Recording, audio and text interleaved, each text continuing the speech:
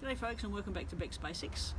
So it's October, and here in the southern hemisphere it's time to be planting sweet potatoes. And in some places in the northern hemisphere too, people are planting sweet potatoes as well. So I just wanted to talk to you today about how to actually go about doing that. You know, you've probably seen a lot of videos circulating at the moment about sticking a sweet potato in a glass with some, toothpicks or skewers in it, so that the bottom of it sits in some water and it sprouts, and that'll work.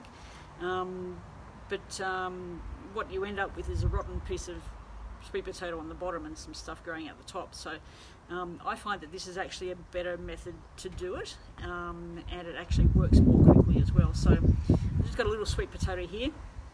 I had to laugh a minute ago. I was just taking this out of my pocket, and Ethan thought I was taking my phone out of my pocket, and he was very surprised that out came a sweet potato out of my pocket instead of my phone. So a bit of a laugh there, but little sweet potato here. So you can see on this it's got lots of little blackish sort of bits. Now that's all the areas where this can grow from. So what we want to do is we want to plant that, but you don't plant them the same as you plant potatoes.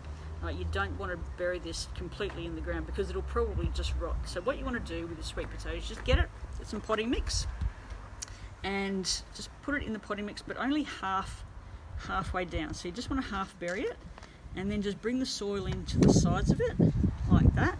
Right? You don't want to cover it up completely. You just want it half submerged, and so then you can keep the bottom of that moist.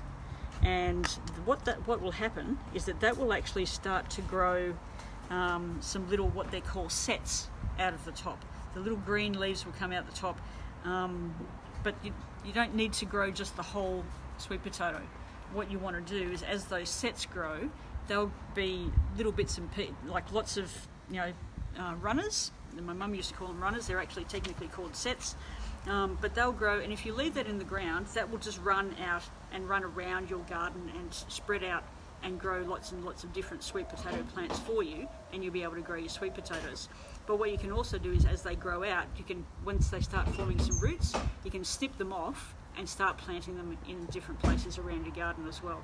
So we'll keep you posted on how that goes, but that's basically how you plant a sweet potato and how you get it growing from just a sweet potato. A little bit different to potatoes, but we'll follow you along.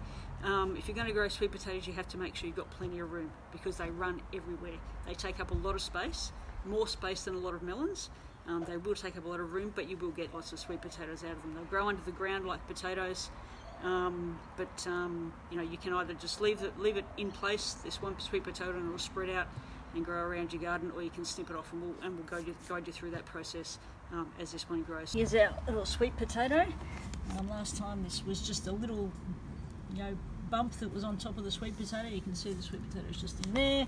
I've just given it some mulch just to keep the moisture in now that it's growing a little bit, but you can see it's growing. It took a little bit of time to sort of start growing, but now it's growing quite rapidly. So what will happen is that these shoots here will grow quite long, and they'll start forming little sections that'll have little roots on them, and they're called slips, and we'll be able to chop those off and plant them out. But if you're following and growing your own sweet potato, this is the kind of thing that you can either expect or that you're already experiencing with regards to growing a sweet potato. This is just starting it off so we can get our little plants. You need lots and lots of room to grow sweet potatoes. You can eat the leaves as well. Obviously we're not going to eat those yet because we want them to grow so we can plant the slips out. But you need lots of room. Can't grow them in a pot. We're just starting it off in this pot, and we'll plant them out so that we can actually get those bigger plants later on and get more of them and grow those tubers. So that's just an update on how the sweet potato is growing. We'll keep you posted on progress as it gets bigger and gets ready to plant out. So here it is now. You can see the sweet potato down in there. It's just half submerged in the potting mix with some mulch around it, but you've got all these shoots coming out from it. Another big one growing here, but this big one here, the original one, stretches right along here. You can so I'll put my gloves there just as some size context for you. You can see quite a big runner going across there. So what we want to start looking for now is some roots to be developing along this runner. So underneath here, we want to be starting to see some roots starting to develop. So here you can see, I'm not sure if you can see that just under there, little white bits there, they're just starting to, if I pull that leaf back you might be able to see a bit better, but just here you can start seeing some little white bits starting to grow. They're going to develop into roots. Now those roots will go into the ground and that's what will form the sweet potatoes.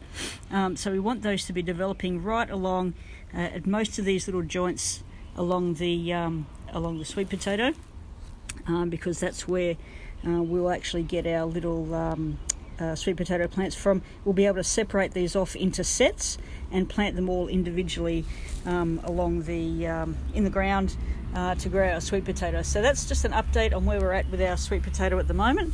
Waiting for the roots to develop. Once the roots have developed, then we can start separating them off and planting our sweet potatoes out. So that's our update on the sweet potato. Thanks for joining us on Beck's Basics, and we'll see you next time.